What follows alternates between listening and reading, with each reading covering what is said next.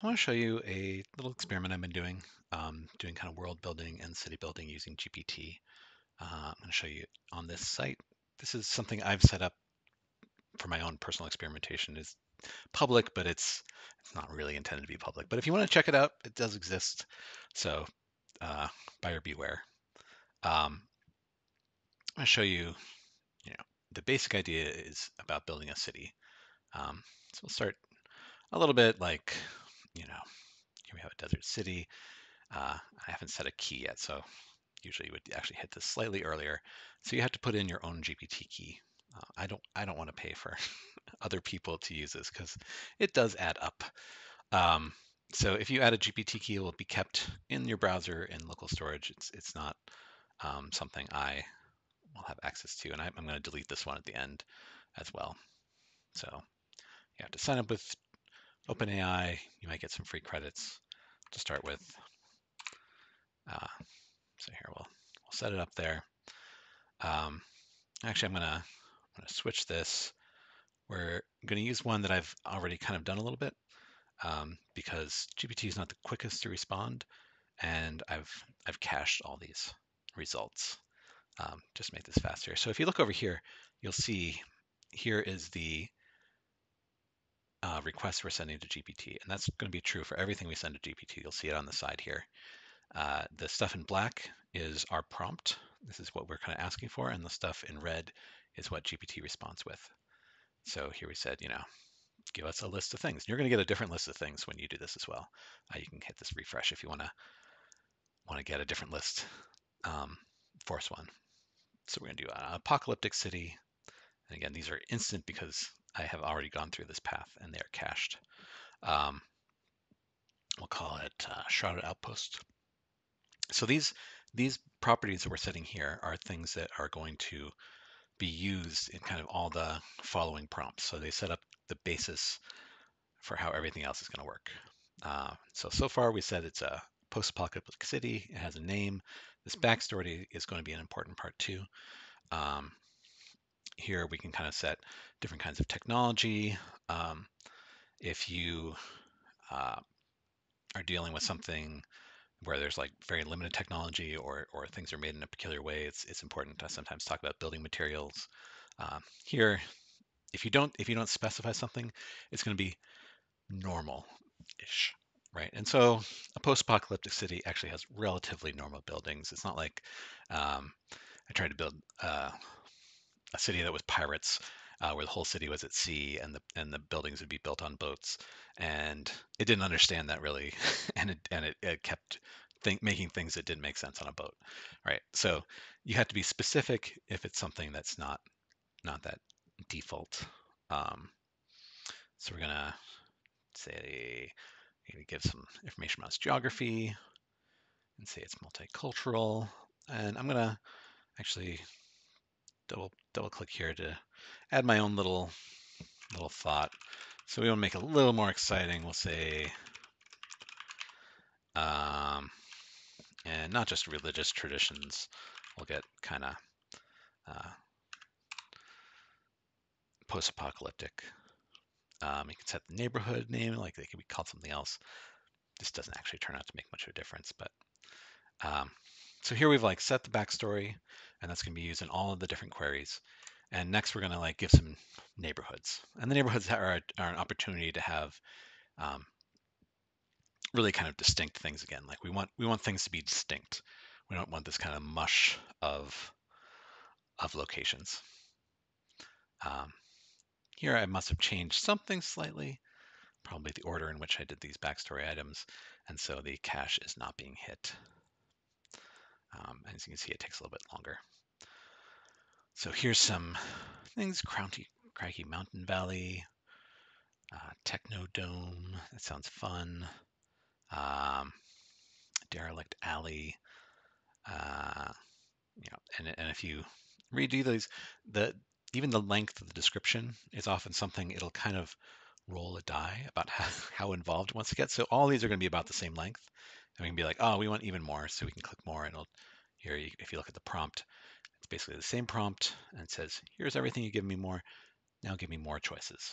Um, so it'll be aware of the old choices and it'll have some consistency across them. Uh, but that can also be a downside because if it's consistent and you didn't like any of them, then it might be consistent with the things you didn't like.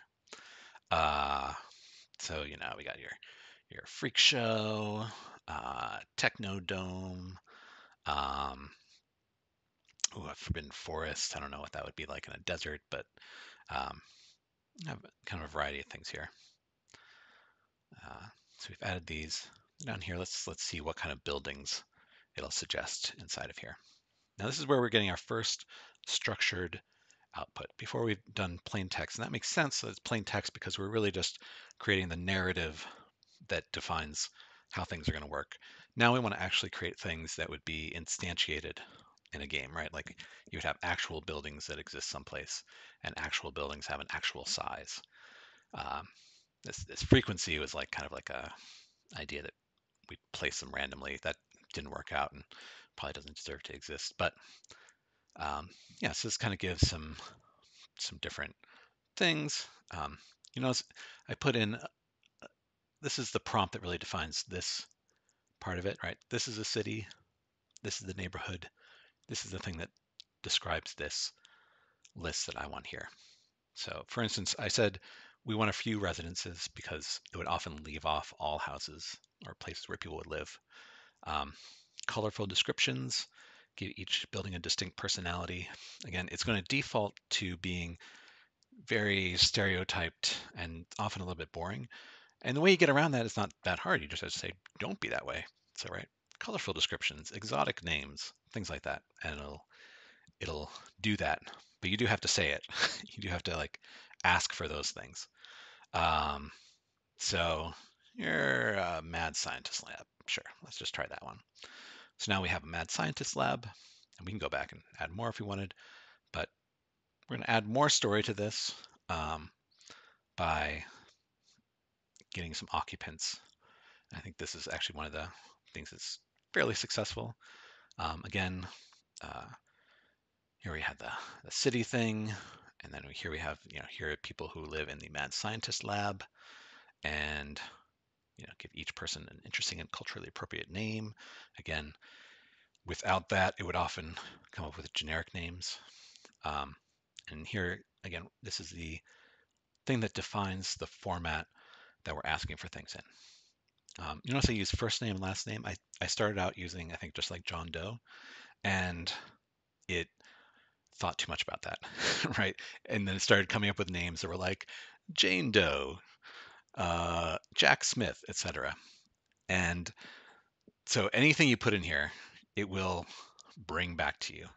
And actually, like here, I have a wealthy merchant, and in fact, it will constantly suggest merchant owners, and I should probably reconsider that item there. Um, these are important examples that can be positive, but they can also be negative in that it can put it down a certain area. So yeah, here's some Vladimir and someone with a cult.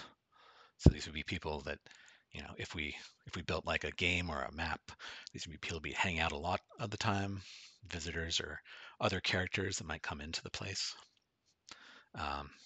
And each of these have name, description, type, which I don't think we make enough use of, but there's a lot of opportunity there to start thinking across the whole map in terms of types. Um, and here's some more. Again, like this one, something about the way that I describe this here, it really likes tourists.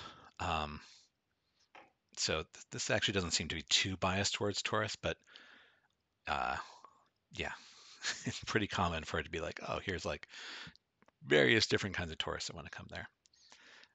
Then we have rooms, and rooms is where I had this idea that it would be building a map, and of course a map has buildings and it has rooms.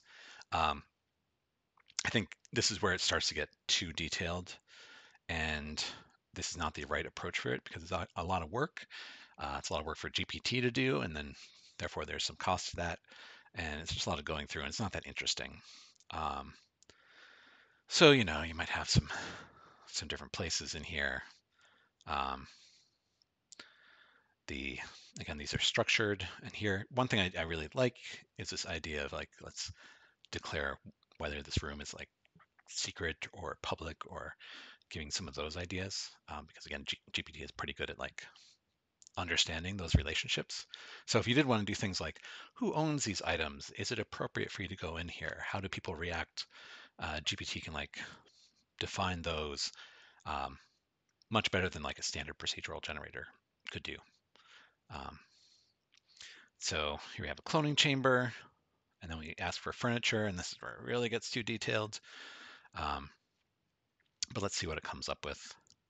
I realize I actually have, um, so here it is, a list of furniture, and gives an example. And this isn't too bad. It doesn't really understand the difference between items and furniture very well. Um, and that distinction. The idea would be furniture would be permanent fixtures in the room, and items are things you might be able to take. It doesn't.